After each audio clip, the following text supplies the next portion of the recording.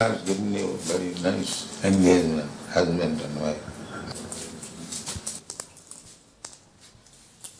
Hare Krishna, Krishna Krishna, Hare Hare, Hare Ram, Ram Ram. Yadabara was filming Prabhupada chanting Japa in his quarters, and I was taking still photographs as Prabhupada walked back and forth. Yadabara ran out of film, so he left the room to change his film, and I was there with Prabhupada. At one point, Srila Prabhupada stopped walking, and he stood in front of a large painting of Jagannath Das Babaji Maharaj. And he said to me, "Such an old man, and still he is chanting."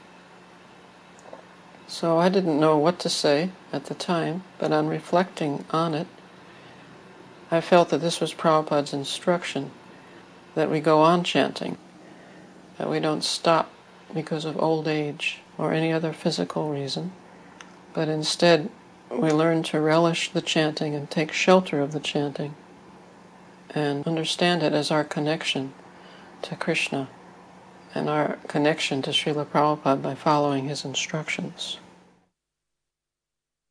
I felt very fortunate because, I got to see Prabhupada when he wasn't with his disciples, when he wasn't busy training them in management in so many different ways or chastising them for mistakes they had made and being involved in seeing that the books were being produced and just all these different services he was doing for his spiritual master.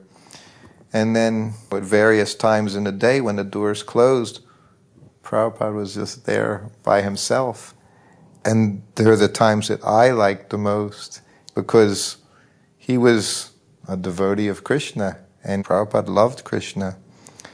And you would find him in his room reading, and sometimes from the servant quarters, all of a sudden you would just hear the harmonium. It wasn't Krishna Kanti, coming in and recording bhajans. Prabhupada was just doing bhajan.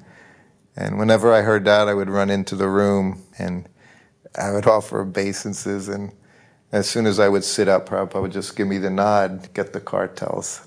And I would just play kartals and Prabhupada would play the harmonium. And we would just chant.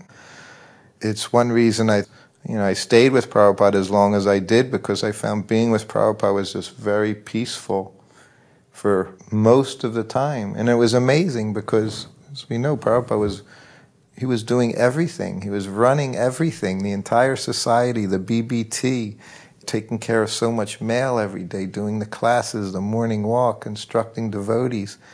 But somehow or other, it seemed like there were hours where Prabhupada was just alone. And he was a devotee of Krishna. And he was very sweet. He was doing everything he was asking us to do, just develop our love of Krishna by chanting and hearing and so many times reading his books. He would walk around and chant in his room, just chant on his beads, walk around. And sometimes he would jiggle his bead bag and you could hear the beads in his bead bag. But there was just this peacefulness that was amazing because of everything that he was doing. But as soon as the door closed, it was all gone. It was just Krishna there with him. And Prabhupada was happy. Even someone like me, you could pick up on some of that, and just feel so peaceful to be with Prabhupada. It's like you didn't want to be anywhere else at those times.